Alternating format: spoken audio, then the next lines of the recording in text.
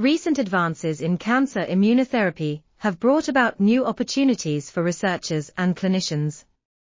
One such approach involves blocking the interaction between programmed cell death receptor 1, PD-1, and its ligands, thereby enhancing the antitumor immunity. Despite the successes achieved so far, there are still challenges associated with the use of PD-1 blockade therapy, such as low responsiveness and immune-related adverse events. To overcome these limitations, nanomaterials can be used to develop novel single drug-based or combination therapy-based nano-delivery systems.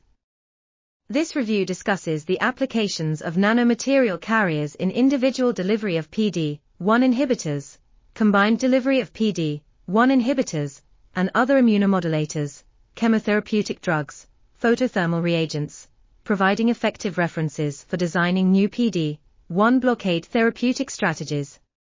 This article was authored by Songlin Liu, Haiyang Wang, Xinzhe Shao, and others. We are RTCLTV, links in the description below.